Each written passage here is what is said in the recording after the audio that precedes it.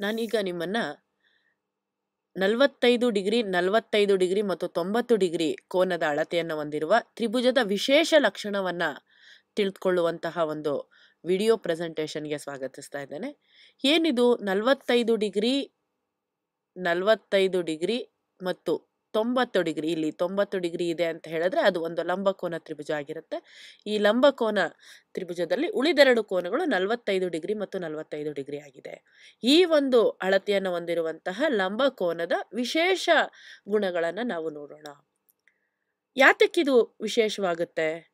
ಅದಕ್ಕಾಗಿ ನಾವು ಈ ಹಿಂದೆ ಕಲಿತಂತಹ ಒಂದು ವಿಚಾರವನ್ನ ಪುನರ್ ಸ್ಮರಿಸಿಕೊಳ್ಳೋಣ. ನಮಗೆ ಗೊತ್ತಿದೆ, ಯಾವುದೇ ಒಂದು ತ್ರಿಭುಜದಲ್ಲಿ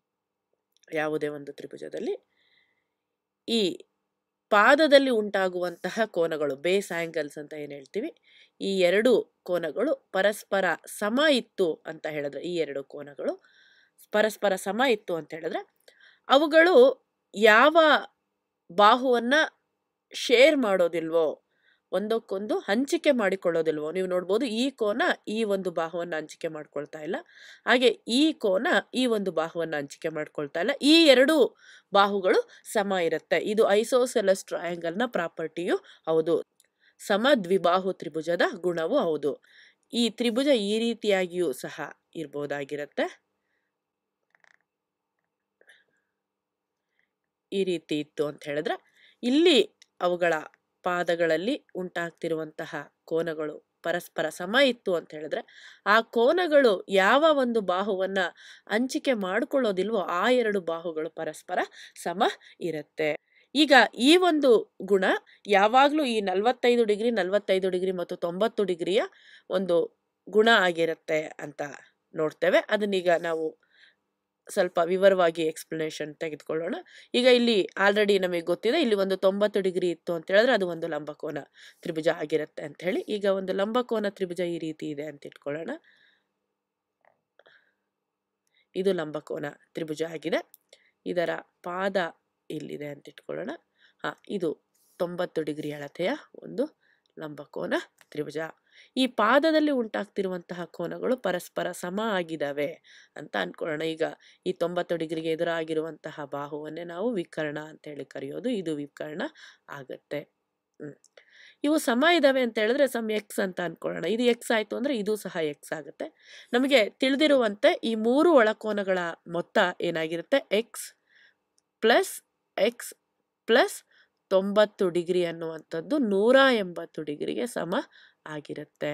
ಈಗ ಎಕ್ಸ್ ಪ್ಲಸ್ ಎಕ್ಸ್ ಅಂತ ಹೇಳಿದ್ರೆ ಅದು 2x ಆಯ್ತು, ಪ್ಲಸ್ 90 ಡಿಗ್ರಿ ಈಕ್ವಲ್ಸ್ 180 ಆಯ್ತು. ಈಗ ನಾವು 90 ಡಿಗ್ರಿ ಎರಡೂ ಕಡೆ ಕಳೆದ್ವಿ ಅಂತ ಹೇಳಿದ್ರೆ, ಅಥವಾ -90 ಡಿಗ್ರಿಯನ್ನ ಎರಡೂ ಸಮೀಕರಣದ ಬದಿಯಲ್ಲಿ ಸೇರಿಸಿದ್ವಿ ಅಂತ ಹೇಳಿದ್ರೆ ಇಲ್ಲಿ ನಮ್ಗೆ ಉಳ್ಕೊಳ್ಳೋದು 2x ಈಕ್ವಲ್ಸ್ 90 ಡಿಗ್ರಿ. ಸಮೀಕರಣದ ಎರಡೂ ಬದಿಯಲ್ಲಿ ನಾವು 2ರಿಂದ ಭಾಗಿಸಿದ್ವಿ ಅಂತ ಹೇಳಿದ್ರೆ ಆಗ ನಮಗೆ ಉಳ್ಕೊಳ್ಳೋದು x is equal to 45 degree. ನೀವು ಗಮನಿಸ್ತಾ ಇರ್ಬೋದು, ಈ ಒಂದು ಕೋನ ಸಹ 45 ಡಿಗ್ರಿ ಆಗುತ್ತೆ, ಈ ಕೋನ ಸಹ 45 ಡಿಗ್ರಿ ಆಗುತ್ತೆ.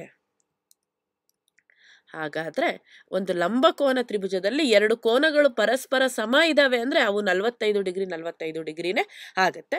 ಈ ಕೋನಗಳು ಪರಸ್ಪರ ಸಮ ಇರೋದ್ರಿಂದ ಇವುಗಳು ಹಂಚಿಕೆ ಮಾಡಿಕೊಳ್ಳದಲ್ಲೇ ಇರುವಂತಹ ಬಾಹುಗಳು ಸಹ ಪರಸ್ಪರ ಸಮ ಆಗ್ತವೆ. ಹಾಗಾದ್ರೆ 45 ಡಿಗ್ರಿ ಮತ್ತು 90 ಡಿಗ್ರಿ ಅನ್ನೋದು ಸಮದ್ವಿಬಾಹು ಲಂಬಕೋನ ತ್ರಿಭುಜ ಆಗತ್ತೆ. ಹಾಗಾಗಿ ಯಾವಾಗಲೂ ಈ 45 ಡಿಗ್ರಿ ಮತ್ತು 45 ಡಿಗ್ರಿ ಹಂಚಿಕೆ ಮಾಡಿಕೊಳ್ಳದ ಎರಡು ಬಾಹುಗಳು ಪರಸ್ಪರ ಸಮ ಇರುತ್ತೆ. ಈಗ ನಾವು ಮತ್ತಿನ್ನೇನು ವಿಶೇಷ ಗುಣಗಳು ಈ 45 ಡಿಗ್ರಿ 90 ಡಿಗ್ರಿ ತ್ರಿಭುಜ ಹೊಂದಿರುತ್ತೆ, ಅಥವಾ 45 ಡಿಗ್ರಿ ಇರುವಂತಹ ಲಂಬಕೋನ ತ್ರಿಭುಜ ಹೊಂದಿರುತ್ತೆ ಅಂತ ಹೇಳಿ ನೋಡೋಣ. ನಾವು ಇದನ್ನ ಡಿಲೀಟ್ ಮಾಡಿ ಮತ್ತೊಂದು ಉದಾಹರಣೆಯನ್ನ ತೆಗೆದುಕೊಳ್ಳೋಣ. ಈಗ ನಾನೊಂದು ಲಂಬಕೋನ ತ್ರಿಭುಜವನ್ನ ತೆಗೆದುಕೊಳ್ತಾ ಇದ್ದೇನೆ. ಇದು ಲಂಬಕೋನ ತ್ರಿಭುಜ ಆಗಿದೆ.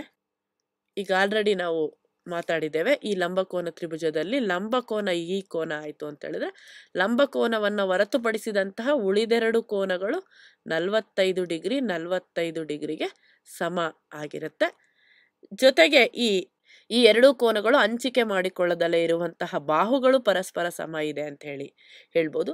ಇದನ್ನ ಪೈಥಾಗರಸ್ ಪ್ರಮೇಯದಲ್ಲಿ ಹೇಳೋದಾದ್ರೆ, ಈಗ ನೀವು ಈ ಒಂದು ಬಾಹುವನ್ನ ಎ ಅಂತ ಅನ್ಕೊಂಡ್ರೆ ಈ ಎ ಮತ್ತು ಇದನ್ನ ಬಿ ಅನ್ಕೊಂಡ್ರಿ ಅಂತ ಹೇಳಿದ್ರೆ, ಈ ಎ ಮತ್ತು ಬಿ ಬಾಹುಗಳು ಸಮ ಇವೆ. ಲಂಬಕೋನಕ್ಕೆ ಎದುರಾಗಿರುವಂತಹ ಬಾಹುವನ್ನ ನಾವು ವಿಕರ್ಣ ಅಂತ ಕರಿತೇವೆ, ಹೈಪೋಟೆನಿಸ್ ಅಂತ ಕರಿತೇವೆ, ನಿಮ್ಗೆ ಗೊತ್ತಿದೆ.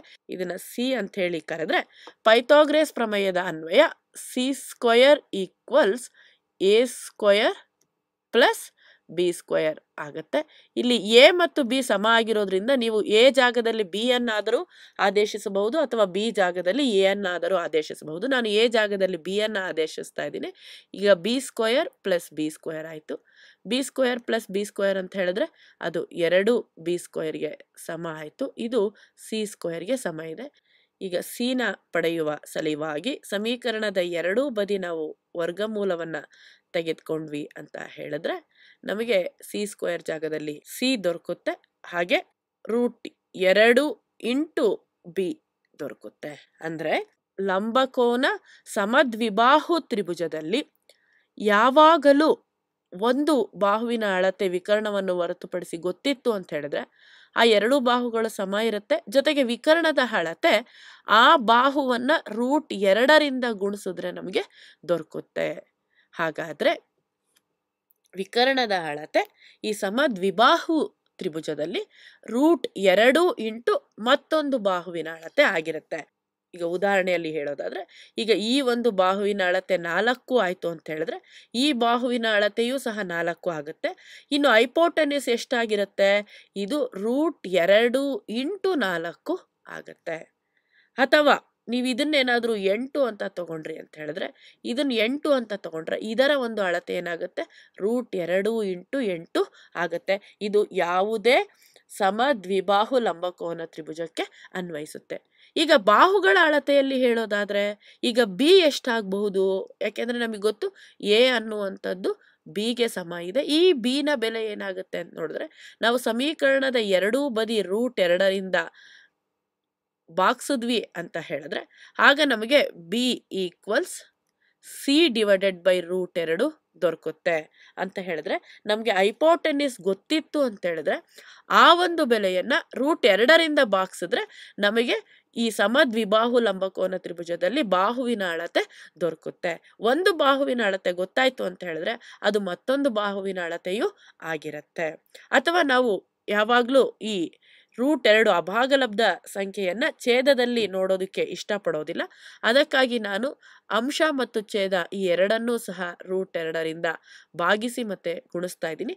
ಆಗ ಏನಾಗುತ್ತೆ, ನಮಗೆ ಈ ಬಿನ ಬೆಲೆ √2 into C divided by √2 into 2 ಅಂತ ಹೇಳಿದ್ರೆ √2 ಹೋಲ್ ಸ್ಕ್ವೇರ್, ಅದು 2 ಆಗಿರುತ್ತೆ.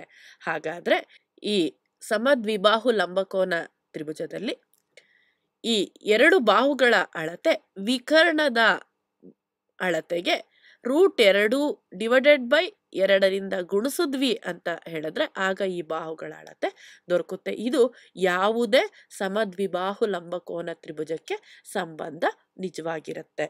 ಈಗ ನಾವು ಈ ಒಂದು ರಿಲೇಷನ್ ಮೇಲೆ ಒಂದು ಉದಾಹರಣೆಯನ್ನು ಸಹ ಸಾಲ್ವ್ ಮಾಡಿ ನೋಡೋಣ. ಈಗ ನನಗೆ ಈ ರಿಲೇಷನ್ ಬೇಕಾಗಿದೆ, ಇದನ್ನ ನಾನು ಕಾಪಿ ಮಾಡ್ತೀನಿ, ಉಳಿದಿದ್ದನ್ನ ಡಿಲೀಟ್ ಮಾಡೋಣ. ಈಗ ಒಂದು ಲಂಬಕೋನ ತ್ರಿಭುಜವನ್ನ ತೆಗೆದುಕೊಳ್ಳೋಣ. ಈ ರೀತಿಯಾಗಿ ಇದೆ ಲಂಬಕೋನ ತ್ರಿಭುಜ ಅಂತ ಆದ್ರೆ, ಈ ಲಂಬಕೋನ ತ್ರಿಭುಜದಲ್ಲಿ ಈ ಕೋನದ ಅಳತೆ 90 ಡಿಗ್ರಿ ಆಗಿದೆ ಮತ್ತು ಈ ಕೋನದ ಅಳತೆ 45 ಡಿಗ್ರಿ ಆಯ್ತು ಅಂದ್ರೆ ನಮಗೆ ಗೊತ್ತಿದೆ ಇದರ ಅಳತೆ 45 ಡಿಗ್ರಿಯೇ ಆಗಿರುತ್ತೆ. ಕಾರಣ 90 ಪ್ಲಸ್ 45 ಮತ್ತೆ 45 ಕೂಡಿದ್ರೆ ಅದು 180 ಆಗತ್ತೆ. ಈಗ ನಾನು ಈ ಒಂದು ತ್ರಿಭುಜದಲ್ಲಿ ಈ ಒಂದು ಬಾಹುವಿನ ಅಳತೆ 8 ಅಂತ ತೆಗೆದುಕೊಳ್ತೇನೆ. ಹಾಗಾದ್ರೆ ಇಲ್ಲಿ ವಿಕರ್ಣದ ಅಳತೆ ಎಷ್ಟಾಗುತ್ತೆ ನೋಡೋಣ. ಈ ಒಂದು ಸಂಬಂಧವನ್ನ ತಗೊಳ್ಳೋಣ. ಅದು ಎ ಆಗಿರಬಹುದು, ಬಿ ಆಗಿರಬಹುದು. ಎನ ಅಳತೆ 8 ಆಗಿದ್ರೆ ಬಿನ ಅಳತೆಯು 8 ಆಗಿರುತ್ತೆ. ಈ ಸಂಬಂಧವನ್ನ ತೆಗೆದುಕೊಂಡ್ರೆ ಬಿ ಈಕ್ವಲ್ಸ್ √2 ಭಾಗಿಸು 2 ಇಂಟು ಸಿ ಆಯ್ತು. 8 ಈಕ್ವಲ್ಸ್ √2 ಭಾಗಿಸು 2 ಇಂಟು ಸಿ ಆಯ್ತು. ಸಮೀಕರಣದ ಎರಡೂ ಬದಿಯಲ್ಲಿ 2 ಡಿವೈಡೆಡ್ ಬೈ √2ರಿಂದ ಗುಣಿಸ್ತಾ ಇದ್ದೀವಿ ಅಂತ ಹೇಳಿದ್ರೆ ಆಗ ಇಲ್ಲಿ 2 2 ಕ್ಯಾನ್ಸಲ್ ಆಯಿತು, √2 ಕ್ಯಾನ್ಸಲ್ ಆಯಿತು. ಇಲ್ಲಿ ನಮಗೆ ಬರ್ತಾ ಇರೋದು 8 16 ಭಾಗಿಸು √2 ಈಕ್ವಲ್ಸ್ ಸಿ ಆಯಿತು. ಈಗ ನೀವು ಇದನ್ನ ಛೇದದಲ್ಲಿ √2 ನೋಡೋದಕ್ಕೆ ಇಷ್ಟಪಡಲಿಲ್ಲ ಅಂತ ಹೇಳಿದ್ರೆ, ಅಂಶ ಮತ್ತು ಛೇದ ಎರಡನ್ನೂ ಸಹ √2ರಿಂದ ಭಾಗಿಸಿ ಮತ್ತೆ ಗುಣಿಸ್ತೀವಿ ಅಂತ ಹೇಳಿದೆ. ಆಗ ನಮಗೆ √2 × 16 ಡಿವೈಡೆಡ್ ಬೈ √2 × √2 ಅಂತ ಹೇಳಿದ್ರೆ √2 ಹೋಲ್ ಸ್ಕ್ವೇರ್ ಅಂದರೆ 2 ಬರುತ್ತೆ. 2 8 16 ಈಕ್ವಲ್ಸ್ ಸಿ ಆಗುತ್ತೆ, ಅಥವಾ ಸಿ ಈಕ್ವಲ್ಸ್ √2 × 8 ಆಗಿದೆ.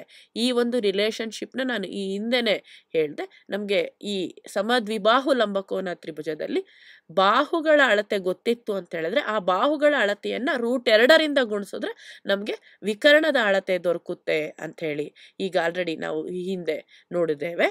ನಾವು ಸ್ಮರಿಸಿಕೊಳ್ಳೋದಾದರೆ, ನಾನು ಈ ಒಂದು ಎಕ್ಸ್ಪ್ಲನೇಷನ್ ಕೊಡಬೇಕಾದ್ರೆ ನಿಮಗೆ ಹೇಳಿದ್ದೇನೆ. ಇದನ್ನು ನೀವು ನೆನಪಿಸ್ಕೊಳ್ಳೋದಾದರೆ, ಬಿನ ಬೆಲೆಯನ್ನು ಪಡೆಯೋದಕ್ಕಾಗಿ ನಾವು ಈ ಹಿಂದೆ ಹೇಳಿದ್ವಿ √2ರಿಂದ ಭಾಗಿಸಿದ್ವಿ. ಇಲ್ಲಿ ಈ √2 ಮತ್ತು ಈ √2 ನೀವು ಎರಡೂ ಬದಿಯಲ್ಲಿ ಗುಣಿಸಿದ್ವಿ ಅಂತ ಹೇಳಿದ್ರೆ, ಆಗ ಸಿ ಈಕ್ವಲ್ಸ್ √2 × ಬಿ ದೊರಕುತ್ತೆ. ಅಂದರೆ ಬಿ ಅನ್ನುವುದು ವಿಕರ್ಣವಲ್ಲದ ಒಂದು ಬಾಹುವಿನ ಅಳತೆ ಆಗಿರುತ್ತೆ. ಈ ಬಿನ ಅಳತೆಯಷ್ಟೇ ಏನ ಅಳತೆಯು ಇರುತ್ತೆ. ಹಾಗಾಗಿ ನಮ್ಗೆ ಯಾವುದೇ ಒಂದು ಬೆಲೆ ಗೊತ್ತಿತ್ತು ಅಂತ ಹೇಳಿದ್ರೆ, ಅದನ್ನು ನಾವು √2ರಿಂದ ಗುಣಿಸಿದ್ವಿ ಅಂತ ಹೇಳಿದ್ರೆ, ಆಗ ನಮಗೆ ವಿಕರ್ಣದ ಅಳತೆ ಗೊತ್ತಾಗುತ್ತೆ ಅಂತೇಳಿ ಈ ಉದಾಹರಣೆಯಲ್ಲಿ ನೋಡಿದ್ವಿ. ಅದನ್ನು ನಾವೀಗ ಇಲ್ಲಿ ಸಹ ಆ ಉತ್ತರ ನಮಗೆ ದೊರಕ್ತಾ ಇರೋದನ್ನು ನೀವು ಗಮನಿಸಬಹುದಾಗಿರುತ್ತೆ. ಈ ರೀತಿಯಾಗಿ ಯಾವುದೇ 45 ಡಿಗ್ರಿ, 45 ಡಿಗ್ರಿ ಮತ್ತು 90 ಡಿಗ್ರಿಯ ತ್ರಿಭುಜ ಇತ್ತು ಅಂತ ಹೇಳಿದ್ರೆ, ಅಂದರೆ 45 ಡಿಗ್ರಿ 45 ಡಿಗ್ರಿ ಇರುವಂತಹ ಲಂಬಕೋನ ತ್ರಿಭುಜದಲ್ಲಿ ಅವುಗಳ ಬಾಹುಗಳ ನಡುವಿನ ಸಂಬಂಧ ಈ ರೀತಿಯಾಗಿ ಇರುತ್ತೆ. ಆ ಎರಡು ಬಾಹುಗಳನ್ನು ಕಂಡಿಡಿಬೇಕು, ವಿಕರ್ಣ ಗೊತ್ತಿತ್ತು ಅಂತ ಹೇಳಿದ್ರೆ ಈ ಒಂದು ಸಂಬಂಧವನ್ನು ಉಪಯೋಗಿಸಬಹುದಾಗಿರುತ್ತೆ. ಅಥವಾ ಯಾವುದೇ ಒಂದು ಬಾಹು ಗೊತ್ತಿತ್ತು ಅಂತ ಹೇಳಿದ್ರೆ ವಿಕರ್ಣ ಕಂಡಿಡಿಬೇಕು ಅಂತ ಹೇಳಿದ್ರೆ, ಆಗ ಆ ವಿಕರ್ಣ ಅನ್ನುವಂಥದ್ದು ಯಾವುದೇ ಒಂದು ಬಾಹುವನ್ನು √2ರಿಂದ ಗುಣಿಸಿದ್ರೆ ನಮಗೆ ದೊರಕುತ್ತೆ. ಈ ಸಂಬಂಧ ನಮಗೆ ಅತ್ಯಂತ ಮುಖ್ಯವಾದಂತಹ ಸಂಬಂಧ ಆಗಿರುತ್ತೆ. ಇದನ್ನು ನಾವು ನೆನಪಲ್ಲಿ ಇಟ್ಕೊಳ್ಬೇಕಾಗತ್ತೆ.